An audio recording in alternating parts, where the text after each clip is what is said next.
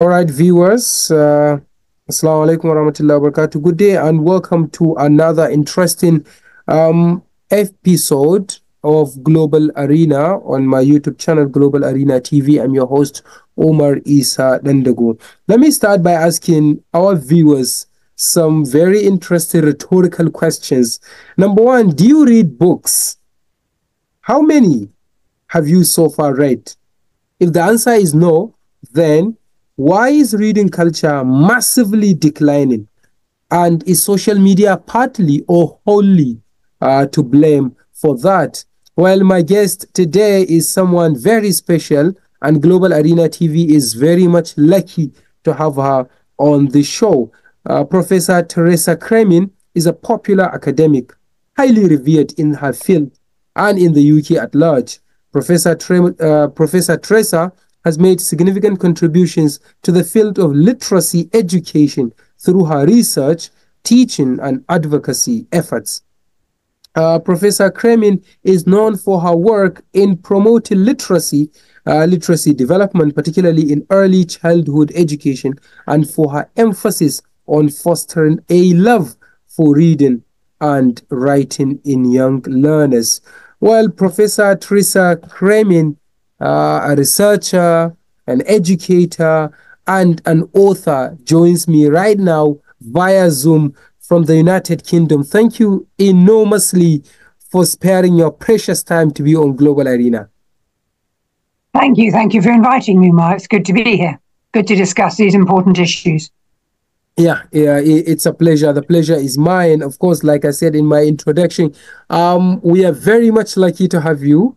And thank you for taking time out to be with us at this late hours. We're recording on the 15th of May, and today is Wednesday at about 7 p.m.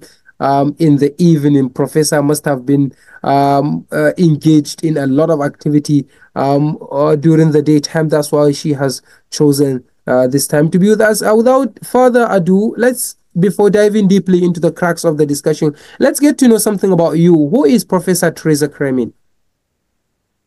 Who am I?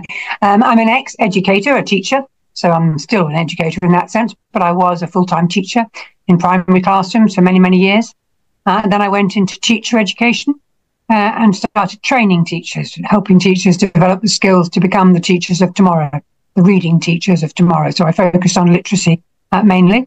And then gradually, during that 18 years in Canterbury, in Kent, working with student teachers, I developed a master's course, took my own PhD, and began to work to support teachers who are already trained, who are having professional development training. And then I began to develop my own research work more widely, put in bids, got some income to externally funded research bids, and began to find out more to contribute to the agenda by not having the answers, but by finding out a bit more about what motivates young readers and what motivates young writers, and to read around that. And then I moved to the Open University, where I am now, very happily, since 2007. So I'm not one of these characters in education who moves around a lot. I put my feet under the table, commit to the institution, and become an ambassador for them. Well, that's great. You said you have been a teacher for a very long period of time. Did you ever teach at primary level and secondary level, then you moved to the university, or you just started as a university lecturer after finishing your... No, I definitely started in primary classrooms, yes. So my roots are in teaching 5 to 11-year-olds, really. I've taught a little bit in secondary, but mostly in 5 to 11-year-olds. How significant is it for someone who wants to become a professor to start teaching from primary school, right from primary school, or elementary, as they call it in the United States of America, right from the basic, from the scratch? I do think if you were a teacher, a full-time teacher in classrooms, regardless of the age of the children, it gives you another kind of angle on the research insights and becoming a professor. So my commitment is not to be finding out new knowledge that is going to go in a fabulous journal or be published in a book and nobody reads. If you're going to find out new knowledge, it needs to be relevant to the world, in my view. And that's because as a teacher, I wanted to read material and resource material, advice, practical strategies, as well as research that help me help the kids. So our remit as professors is not just to contribute to new knowledge and support colleagues in so doing, but to create new knowledge that can be applied, explored, developed in classrooms. And that's partly why, Umar, a lot of my research has been with teachers rather than on them.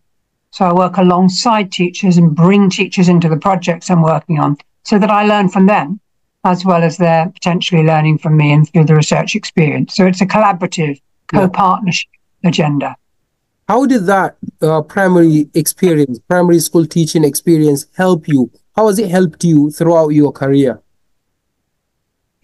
I think it's always directed me towards the consequence of knowledge. So what's the point of finding out unless we can apply it? So it's directed my thinking towards making the new insights that one might gain from research be potential to be applied. So it made me focused on impact, on the impact of any new knowledge. How do we mediate that with the profession, and how do we help the profession develop their practice so that it makes more difference to the children? So you become quite child-centered, really. Research may be about children and about teachers, but the purpose is to enrich the education of all. But teaching children is something very hard, and some people find it boring and tedious because you're dealing with children. You have to also, with their own craziness, you have to also level down, come down to their level, and become sort of like a child playing with them. I mean, how tedious was it for you? And absolutely not tedious at all. I do not think teaching children is boring. I think it's electric, engaging. If you get to know them as humans, what a difference that makes. If they get to know you, I mean, you're making new relationships with people in the world, and you're potentially making a difference to their life chances. If you're a good educator, you're shaping their future for tomorrow. You're contributing to redressing some of the social inequalities in our many systems right across the world. So we can make a difference as educators if we know how. And that's what I'm researching, how to make more of a difference so that we can support young children as they grow. So no, I have to push back. Not boring at all. I loved it. I still love it. Yeah, definitely. It seems they did not give you a headache. No.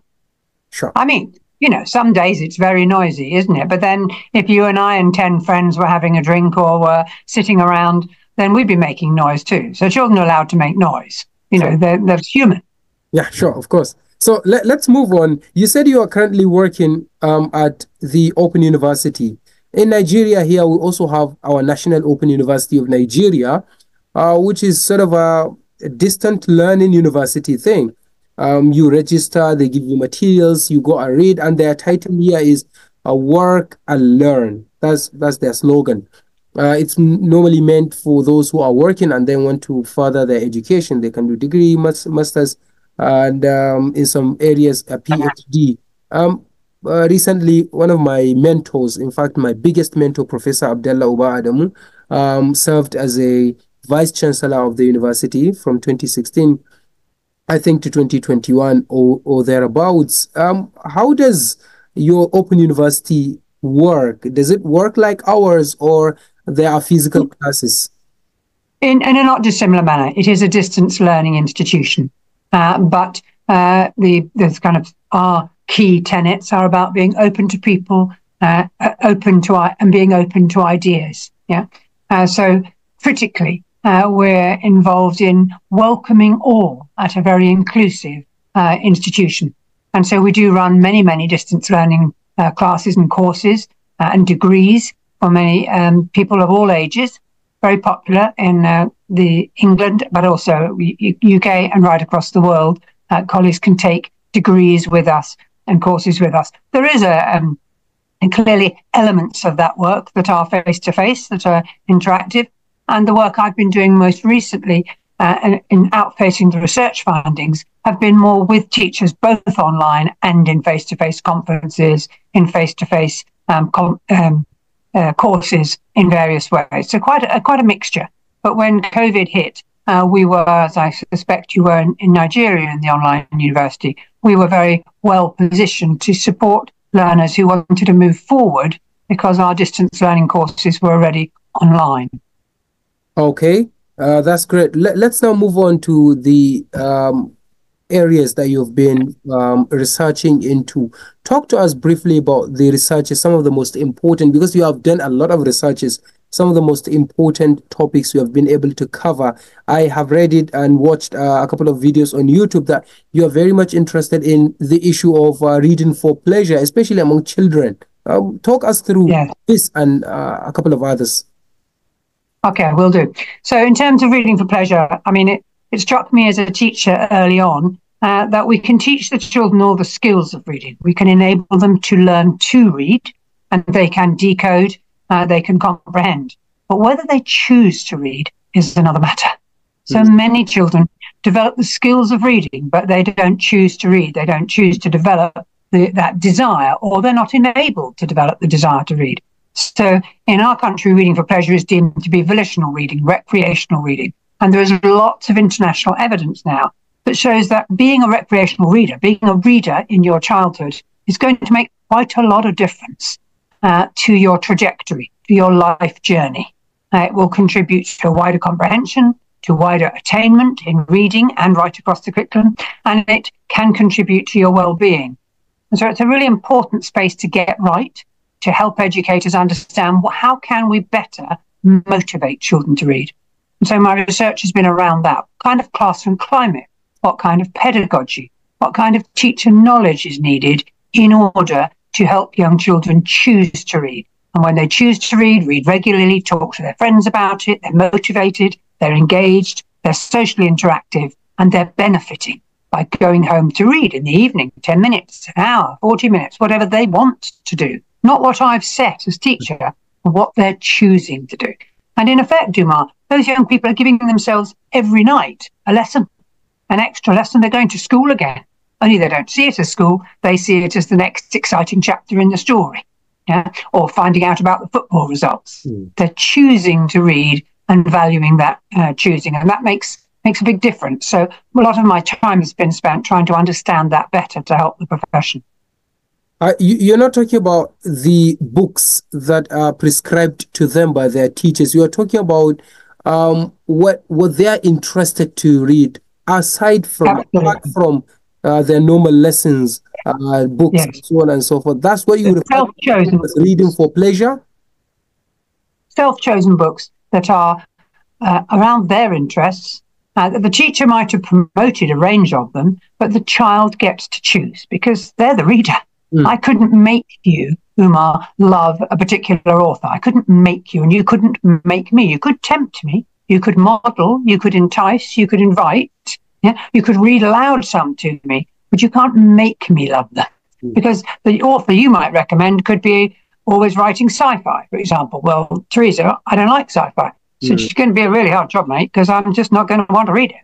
So nobody can make another reader be required to read. But we can invite and engage. And if we're going to motivate readers, motivation is malleable. We can work with motivation and we can give the children the skills. What we want them to do is having both the skill to read and the will.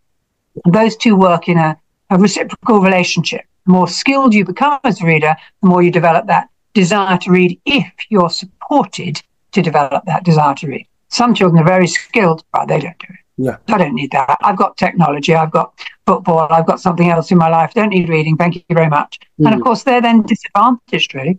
They're shortchanged. They're not going to achieve as high attainment. They're not going to develop a strong well-being because the relationship's really clear. It's not causational, it's correlational, the data, but it shows there is a strong relationship between reading and attainment, choosing to read, loving reading and attainment, and loving reading and well-being.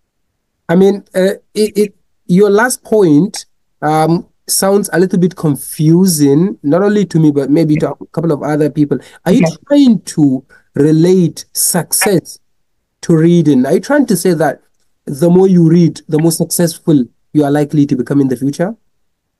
I don't know that we can say, we haven't got data that suggests you're successful, but we have got data that suggests that your attainment will be enhanced, that your well-being will be enhanced, that you will have a wider vocabulary, that you will have a richer comprehension.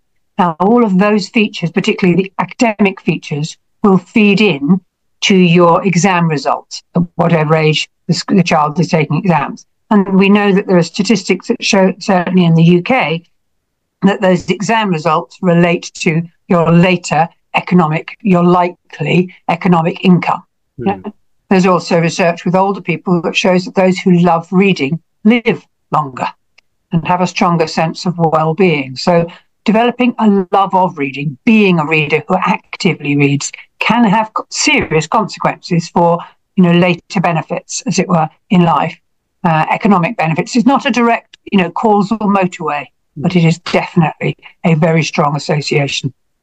Right. So if somebody wants to attain a particular position in life, either a social position or political or an academic one, then they should start engaging in reading right from the beginning. Absolutely. But because then, think about it. You might be reading a book about pollution, and the book is a storybook, and you're 9, and it's not a non-fiction book, it's a storybook, but pollution is woven through the storybook. As you read that storybook, you're learning more about plastics and the ocean and why not, and what are the consequences for multiple species that live in the ocean. So you're widening your conceptual understanding.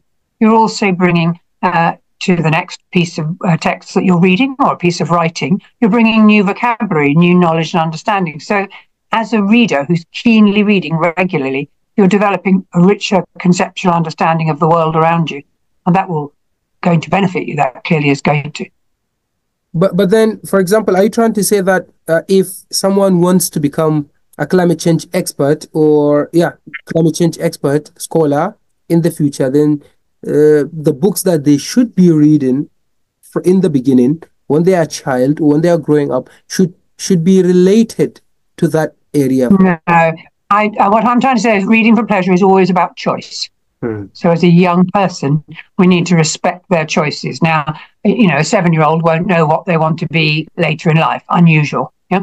What we want them to be is a reader who chooses, I'm fascinated by dinosaurs, or I love fairy stories, or I love stories that make me sad, even though it's reading for pleasure, emotional engagement. And so choosing to read whatever the text is going to be widening. So it's not a direct route between your subject interest early on and your later. But we find from interviews with people who have achieved highly in their lives, they were very frequently readers in childhood and have remained readers. They may now specialise in their reading because they've done a degree and they've done the climate change degree perhaps, and they've specialised, but they're probably also reading fiction beyond, or reading political newspapers or whatever, reading online, reading off. So they're probably not just reading climate change, but they're also wider, awake members of society who are conscious of the broader brief in which climate change sits. So there is no restriction. Yes, it makes a lot of sense. So there is no restriction as to what genre of books one should read. One should read what one enjoys. Yeah. So I might enjoy something, you enjoy something else. And we've got to respect their choice and support their choice. So if a child age 6 is reading a lot of comic books, I don't want to take the comic books away and say, read a book with no pictures in. Yeah. I want to say if that's where he is now, I'm going to support him in that place. And gradually he will read both comic books and novels. And indeed, you and I may read manga sometimes. We may read magazines which are full of kind of comic style information. And we're adults. So we're still making choices.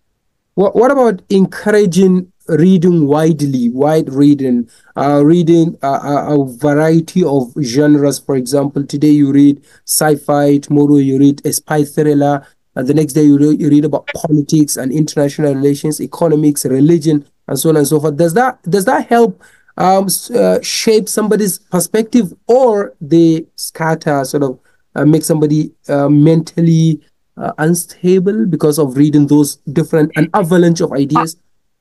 I think that readers have rights, and one of the readers' rights is to have their own desire to read what they want to read, respected by and supported, not just respected, and supported by the educators they're working with.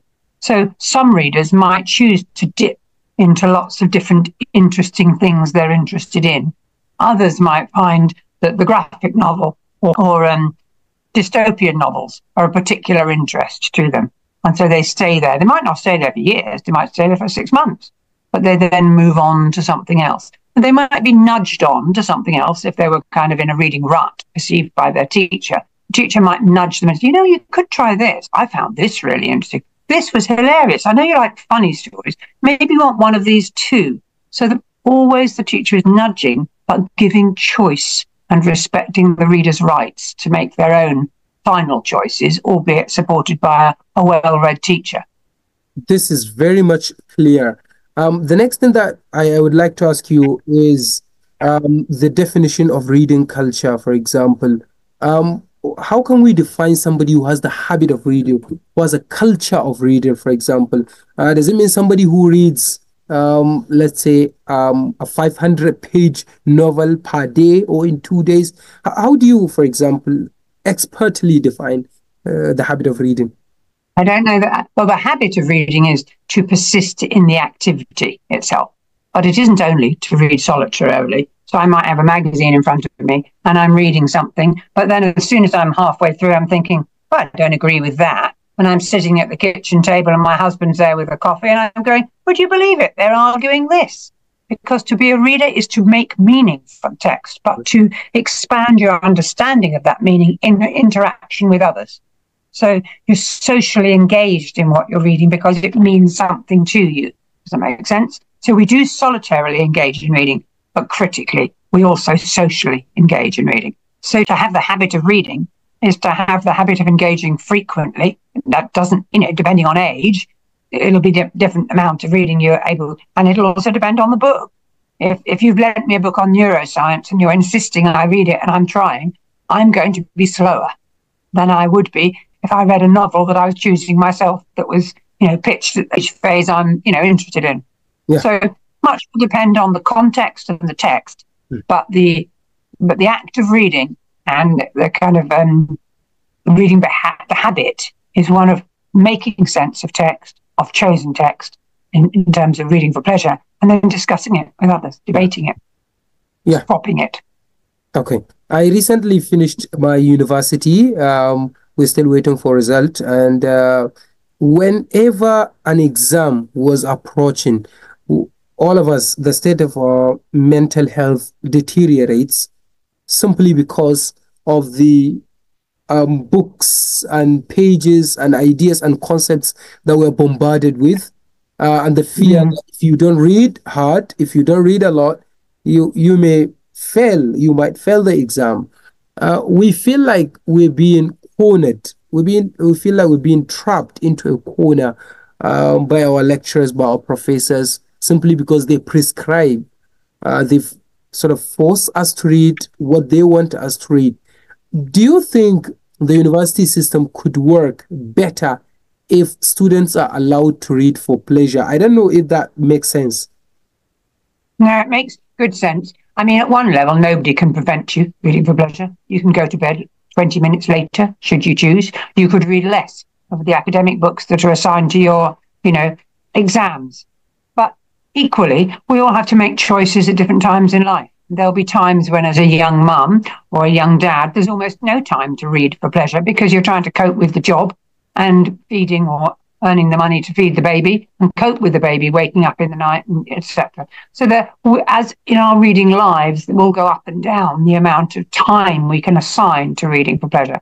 And I think that's just normal, as it were. Some readers will, as Margaret Mackey describes them, be flow readers who always know they're flowing on from one book to the next, never kind of stopping, so having very few breaks. But other readers, as she describes them, would be event readers who read because I'm going to Japan on holiday, because I'm going to Sicily, I'm going to read about the country and find places we want to visit. And so we read with a particular purpose because of a particular event. And an event reader is also reading for the exams. You're reading with a very focused sense of that. And part of that, you may be choosing to read a particular piece for the exam because you think that question is coming up. So you're reading a paper that relates to it. Now, some of that is not quite set. You want the exam, you want to get the result. So you may not be loving every moment, but you did choose to engage in it. Yeah. So to some extent, there's that kind of, it's not recreational. I'm lying on an armchair or in an armchair with a cup of coffee, but it's purposeful. And I think there's a lot of overlap between choosing to read and purposefully reading things that are going to help you. You know, one you could argue one's functional and the other one's recreational. But I bet at some point during the exam reading of the papers, you quite enjoy. That was an interesting. I hadn't thought of that. Oh, that's a good point he's making. And so there's overlap. It's not, they're not two sides of well, they are potentially two sides of the same coin, but they're not unrelated. Yeah. So there's no problem for professors to be fixing or prescribing books and papers and stuff like that for students to read. Because that's developing the skill of the area, the conceptual understanding of the chosen area, isn't it? So if I'm teaching history at secondary school, I'm going to be expecting the young people to read around the history, and I'm going to have particular history books I'm setting. Else, how am I going to get them to get their heads around it? Yeah? I can't give them the knowledge through my voice. I need them to read, to discuss, to debate, to write. So I'm developing the skills of history there. But if one or two of them get interested in that particular period, between the wars or something, then they're very interested in what was happening and on the land and how the land was being reused, etc. Then they might go and find something else that they're interested in choosing to read themselves. So what might have been begun as an extrinsic reading, you will read this, it's a book that's assigned for history, might become or lead to intrinsic interest in the area and their own desire to read a novel about that period of time in history. Do you mean? So they're not inextricable, these two kind of setting it for the skill and developing it for the will. There's overlap. Well, we're running out of time. I think we got less than 10 minutes to go. Let me put this question to Professor. We have some English students that we teach here in Kano. We have an English academy called Kampa English Academy, and we teach adults English and children as well. This question is directly related to teaching and learning English. How could you relate reading culture to the area or the field of teaching and learning English? I think if you're teaching a class of young people who are trying to learn to speak English, they're emerging into the English language, as it were, but they also have their home language, as it were. So we'd want to be encouraging those young people or adults to be reading in their own language, as well as potentially trying to tackle some text within English. So they need to be able to read things that they can access with ease and with pleasure, and therefore they must be able to be choosing to read in their home language. We'd certainly want to support that to create a culture. What do you exactly mean by reading in their own local language?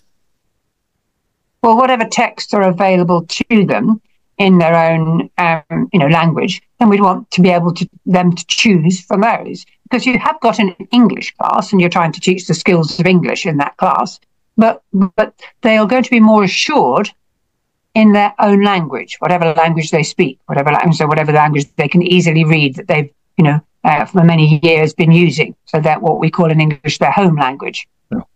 And so we'd want to encourage them to read in their home language for pleasure, but to be studying English and potentially get the skill over time to be able to choose to read in an English text as well. Yeah. So walking towards the reading in English, but not seeing it as better or worse, just different. It would be like me learning, if I'm going in a French class, I've got to learn to read French before I can really easily access it, but I can speak English and read English and be relaxed in that space. Got to be relaxed to want to read for pleasure. It's my space. Yeah, so I want to be downtime, informal, low key, not feeling tested, which may creep in a teaching context if I'm teaching English to colleagues who have second language. Yeah. So in this case, you are trying to say that there is no problem academically and professionally and linguistically translating the English language, the English words and sentences into, in this case, our language, Hausa language. You are totally in support of that? Yes, and I would want to encourage those students to read what they choose to read in whatever language they feel most comfortable in. Because in the end, it's about choice. Yeah. So if I'm going to sit here with a book that's really difficult for me to read, it's not going to give me that comfortable or inspiring or imaginative world, because I'm struggling to make the imaginative world out of the words. Whereas if I can read in my own language and I can imagine those worlds, then great.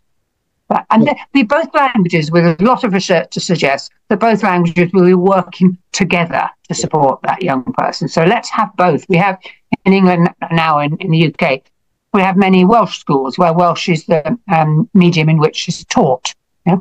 And it's important that the young people who are going to those schools, many of them are Welsh, and they speak Welsh at home, and some of them don't. Some speak English at home. So they need to have. Welsh is not a variety of the English language?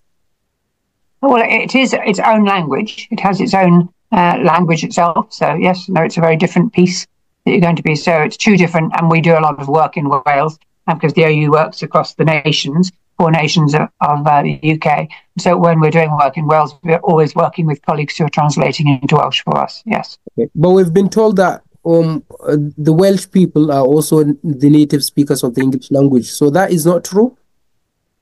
Well, many of them speak both, but it is a language that deserves respect and is used by many Welsh speakers. So there are Welsh schools now, Welsh-speaking schools, Welsh medium schools, and then English schools in Wales that teach Welsh. So there's a rich mixture. All right. So, let me ask you this final question about teaching English. What advice do you have for me, an English teacher, and my colleagues regarding reading culture and teaching the English language? What can you say about it? Okay, some advice around the reading culture. I would say share your reading life with your students, Umar. I'd say, take the books that you read, or magazines that you read, or comics or newspapers that you read, in and show them you are a reader. Reflect, not a perfect reader, not a kind of on a pedestal reader, but just an ordinary reader who reads a lot of different things. Yeah, you're not trying to get them to be you. You're trying to get them to share what it is they read. So one of the things I would do as a teacher in your context would certainly be share my reading life. Maybe show them on a visual the different kinds of things, like a collage of the different things you read in the day, online reading, offline reading, helping them have a broader view of reading than simply book bound or simply studying in school, but help them see that we are reading a wide range of different kinds of text. So that would be one. But I'd certainly encourage you to read to your students if you're trying to develop a culture of reading. Culture is a group of colleagues who are engaged in different kinds of practices together, an ethos, a way of working, different routines in part. So we want to create an environment in which we are readers, not me and you, but we. Create that kind of collective, collaborative ethos in which we journey together as a community of readers. And some of us love graphic novels, and some of us love something different, and some of us love talking about it, and some don't like talking about it too much at all. We are unique individuals who are readers in different ways. Some people in your class may like to read the end of the story before they read the beginning. Now, I never do that, but that doesn't make it wrong or right. We're allowed to do what we want to do. Yeah. We're readers. All right. Finally, is social media and the internet, are social media and the internet to blame for the decline in reading culture globally and then in the West particularly? I mean, I wouldn't be able to comment globally if I'm really truthful, because I don't know enough research evidence around that. But whatever we blame, we're in the situation we're in, which is there is a massive decline in both literacy levels post-pandemic and in attitudes to reading. So in the last OECD data for our 11-year-olds, 10 and 11-year-olds, we saw only 45% of those young people across 57 countries love reading. Not even half of them are loving reading. And 18% say they like it. No, thank you very much. Don't want to do that. And they don't quite say hate, but they pretty come close to it. Yeah, I don't like reading. So we've got a really serious situation on our hands when we know that choosing to read, being a recreational reader, loving it, reading for pleasure, those make a difference to children's attainment, as I've said, and well-being. And yet we've got this horrendous situation where young people are not enjoying it. So we have a responsibility to attend to the motivational side of reading, not just keeping pushing at the skill sets, but develop the desire. That way, there's more hope in children beginning to practice reading in their own time because they want to. They don't see it as practice. They see it as finding out what happens next. Will the witch get him? Or whatever it is. Yeah? Their desire is driven by narrative or by information or by curiosity, not by sir or miss telling me I have to do it for homework, because that will develop my skills. Well, and that's an intrinsic desire that we want to foster. Yeah, well, Professor Teresa Cremin, thank you very much indeed for taking your precious time to be on the show. What can you say about the interview and my style? I've been very engaged. Thank you very much. It's been very conversational, so that's lovely. Thank you. Appreciated it. Yeah, on behalf of everyone that has contributed to the production of the show, Abdul Rashid Hussein and Muhammad Abubakar Muhammad for helping us with the laptop to record the show. My name is Umar Isa Dandago, saying goodbye and see you very soon. Professor, thank you once again, and I hope you will be back very soon. Thank you very much. Thank you for inviting me. It's a pleasure. All the best.